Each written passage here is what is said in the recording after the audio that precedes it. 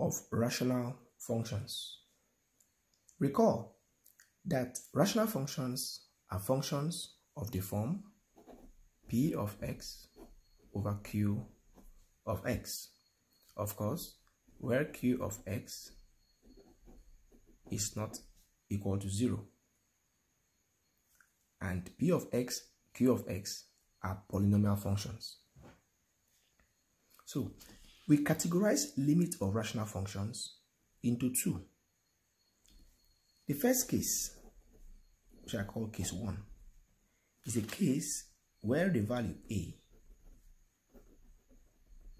is finite. You know, we say x tends to a, where the value a is finite. For example, very quickly, we wish to evaluate the limit as x tends to 1 of the function 3x plus 2 divided by 2 minus x.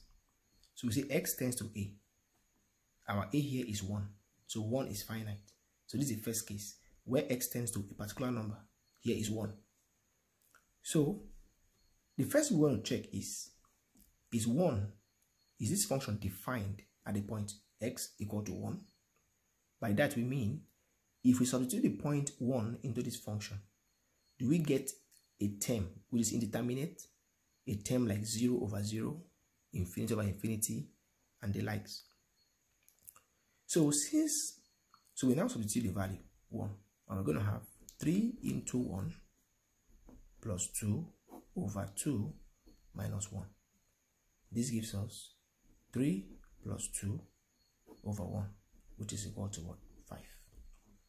So for this rational function, rational in the sense that it's a fraction, and the numerator is a polynomial, as well as what? The denominator. So as x goes very, very close to 1, the function 3x plus 2 divided by 2 minus x goes very, very close to what? 5. So we say the limit of this function exists, and the limit is 5. Let's take another example. We want to evaluate the limit as x tends to, say, 2 of the function x squared minus 4 divided by x minus 2. So if we put the value again, 2, into the function, what do we get? We get 2 squared minus 4 divided by 2 minus 2. And this gives us 4 minus 4 divided by 0. And that gives us 0 over 0. And of course, this value is not equal to 0. This is what we call an indeterminate term. 0 over 0 has no definite value. So when we put in a value x equal to 2 into this function, we got this. So this means that the function x squared minus 4 divided by x minus 2 is not defined at x equal to 2. So what we attempt to do is factorize. You factorize. When such a case comes up during limit, you have to factorize. So we say, okay, limit as x tends to 2. I can write this numerator as a difference of 2 squares. X squared minus 2 squared. Because 2 squared is the same as 4 divided by x minus 2. This is equal to the limit as x tends to 2 of x minus 2, x plus 2, the difference of 2 squares. So this gives us x minus 2 and x plus 2 divided by x minus 2. Now, these two terms will cancel off. And what do I have left? And we have limit as x tends to 2 of x plus 2, a polynomial. At this point, we now substitute the value of 2 into the function, and we have 2 plus 2 equal to what? 4. So the limit as x tends to 2 of the function x squared minus 4 over x minus 2 is nothing but what? 4. We shall consider case 2. Case 2. And case 2 is a case where A is infinite. Where A is infinite. In the first case, A was finite. We say A tends to a number. For example, 1, 2, 3, and so on and so forth.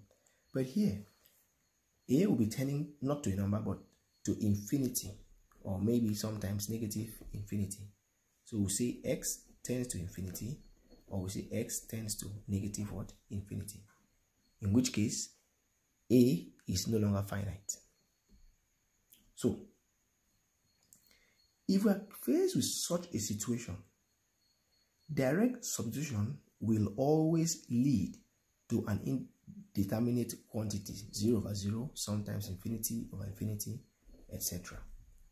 So where A is infinite, the method we just described in case 1 doesn't work. So what do we do? Let's explain with an example. We want to evaluate the limit as x tends to infinity of the function 2x plus 5 divided by 3x plus 2. So we're saying that in this case, the method of direct substitution like we did before doesn't work out here. So what do? We watch out, or we check out for the powers of x present in the function. There's x here with the power of 1. There's x here also with the power of 1. So the highest power of x present in this function is just 1. So what do? We divide every term, or we divide each term in the numerator by the highest power of x present in the function. In this case, the highest power is x. So we're going to write this now as the limit as x tends to infinity of 2x, this term. You divide that term by x, by the highest power of x present in your function, plus 5 over x. You do same to the denominator, 3x over x plus 2 over x. Now this gives us the limit as x tends to infinity of x will cancel x and you have just 2 left, plus 5 over x divided by 3 plus 2 over x.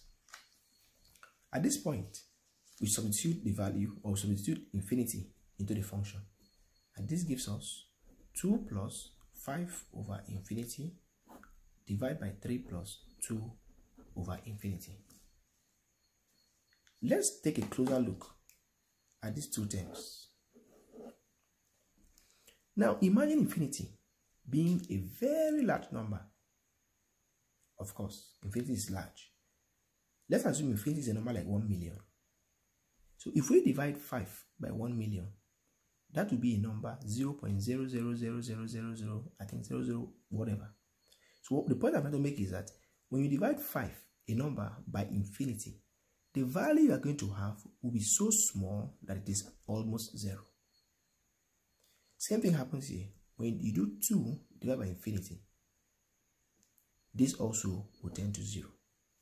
So if that happens, it therefore means that what we have left is 2 plus this will tend to 0 over 3 plus this term will also tend to 0. And you now have 2 over 3. And that will be our limit. So we're saying that as x tends to infinity, the function 2x plus 5 divided by 3x plus 2 will tend to the value 2 over 3. Please try to take note of what happens at this point. 5, a number divided by infinity, will always tend to 0. Because you look at infinity as a very large number, such that when 5 divides it, the value is just too small, and it's just 0. We take a second example. Limit as x tends to negative infinity of 2x squared minus 3x plus 1 divided by x cubed plus x squared plus 2x minus 3. So in this case again, our a is infinite. Is it x tends to a? the value here, this is not a value, this is just infinity. So the method we had described earlier in case 1 also does not hold here. So we look out for the highest power of x present. Let us check. The power of x here is 2. The power of x here is 1. The power of x here is 3. The power of x here is 2. And the power of x here is 1. Obviously, the highest power of x we find here in this problem is x to the power 3. So like we did before, we divide each term of this function by x to the power 3 as follows. Limit as x tends to negative infinity of, the first one is 2x squared. We divide by x cubed minus 3x divide again by x cubed plus 1 divide again by x cubed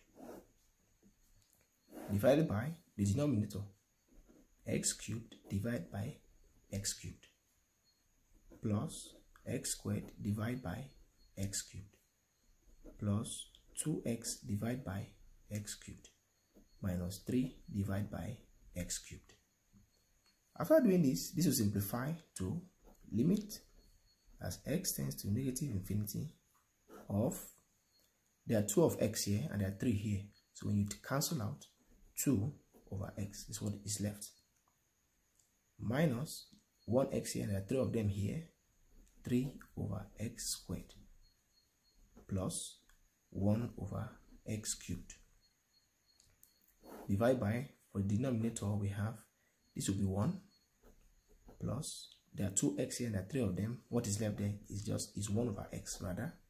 1 over x is left there plus 2 over x squared minus 3 over x cubed.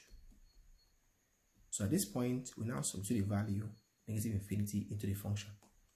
Like I had explained earlier, when we have here as negative infinity, here as negative infinity, and here too, likewise this point, we had explained already that those terms will tend to 0. So if we apply that, it now means that we have this term will tend to 0 minus this term will tend to 0 plus this other term will tend to 0 all over, this is 1 plus this term will tend to 0 plus this term tends to 0 minus this term also tends to 0. And we have, for the numerator, 0 minus 0 plus 0 is 0 over 1 plus 0 minus 0 is 1. 0 divided by 1 is what? Is 0. So we say that the limit of this function as x tends to negative infinity is 0. If you've liked this video, please click on the like button and subscribe to this YouTube channel. Bye.